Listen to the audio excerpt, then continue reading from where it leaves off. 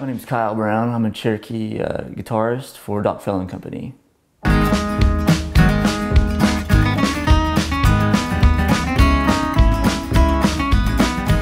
got started playing music when I was 13 years old, and even before that, I mean, my entire childhood we grew up in church and stuff, and that was a big part of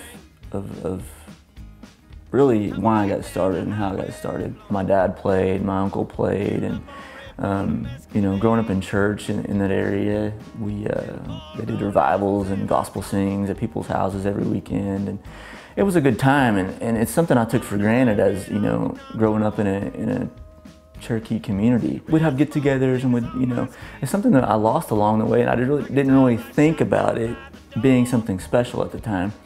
And so looking back now is a big influence on what, you know, what I'm doing now and the music that we're creating now. My dad had always played music in different country bands and stuff. He tried to get me started early on. I wasn't really into it, and then I got into the Eagles. I got into a lot of the 70s country rock music from back then, and that really, I don't know, it was kind of a, I don't know, you're a teenager, you get all emotions and stuff going on. So I kind of got into writing more so then, and poetry, and it was kind of an outlet for me, I guess, as a teenager. You know, you're trying to be rebellious, you're trying to do this, and you're wanting to have a voice, but you know, nobody wants to listen or whatever, so you start writing. And that's really what got me into it. And then that kind of, when I started playing guitar, kind of formed into this whole writing songs, I guess. I met Dr. John Fell about 4 years ago, and we started playing together. Doing acoustic shows and trying to build on what he had currently going on. When we first started out, it was mainly just he and I, and then maybe we'd just throw in different people. And that's where the co comes from. We never knew who we were going to be playing with. I ran into Kyle at work and found out he was a guitar player and convinced him to play a gig at the hospital for an employee party. And he showed up not knowing any of the songs, no practice or rehearsal, and we did an hour's worth of music that was all original, that he had no idea what he was doing, and I thought, man, he sounds so good and he has no idea what he's doing. So at the time, it was going to be something he was going to give to his friends and family, and we didn't really know where it was headed.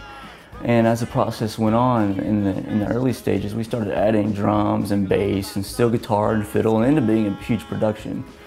And by the time we were through, I think we had 10 or 12 artists that were playing on the album with us.